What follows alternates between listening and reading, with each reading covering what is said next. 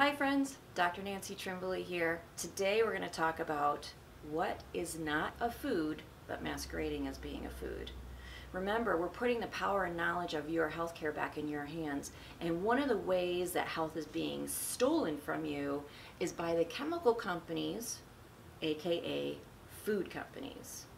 Food companies put additives into foods that are as far away from nature as you could possibly get, and also they add things into foods that make you addicted to them.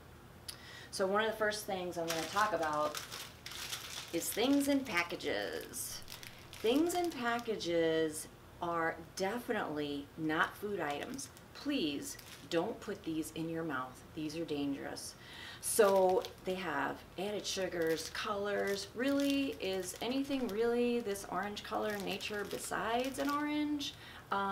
And the peanut butter in there, how far away from a real peanut is that?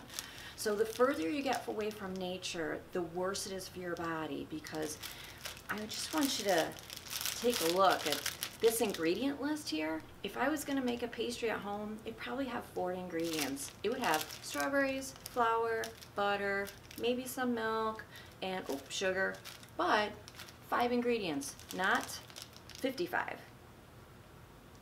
Here's the other thing too. I think by now we've all heard of natural flavoring put into foods. Natural flavoring is a flavor enhancer. I've heard it explained to me that it comes from Asian cuisine, and we have 4 taste buds on our tongue: salt, sweet, bitter, and sour. And this this chemical, this additive, adds a fifth taste. It's not on your tongue though, it's in your brain.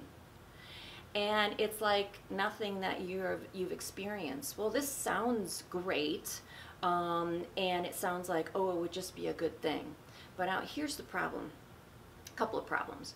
One problem is that natural flavoring now is a chemically made thing. It's based on an amino acid. Now, an amino acid is part of a protein. So imagine this. Imagine a protein being a string of pearls. Totally natural. It's a protein. String of pearls. Each one of those pearls is an amino acid. You take one pearl off the strand. This is the unnatural part. Because all by itself, it is a neurotoxin, meaning neurologically it's toxic for your body. And that one pearl is called glutamate. Have you heard of monosodium glutamate? When you eat this, what it does is it triggers your brain.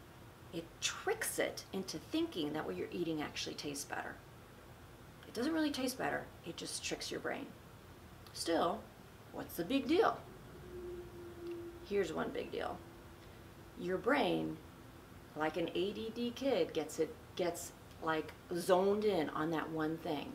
So once you start eating the strawberry Pop-Tarts, you no longer want the strawberries. You are attracted to the natural flavoring in the strawberry Pop-Tart. Here's the other thing. Because it's messing with your brain chemistry, for some people, it can adversely affect their moods. So natural flavoring in a food, should you get enough of it and be sensitive to it, it will cause anxiety, depression, mood swings, could cause panic attacks, insomnia, irritability. So if you know somebody that tends to be irritable, worrisome, depressed for no reason, you might want to look at what they're eating and tell them to stay away from that for a couple of weeks just to see how they feel.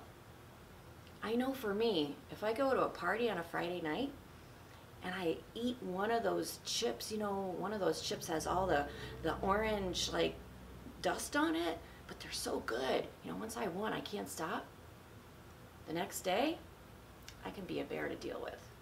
So watch what you're eating. Don't get tricked by the food companies. Eat whole food. Cook at home. So this is Dr. Nancy Trimbley, putting the power and knowledge of your healthcare back in your hands. Bye for now.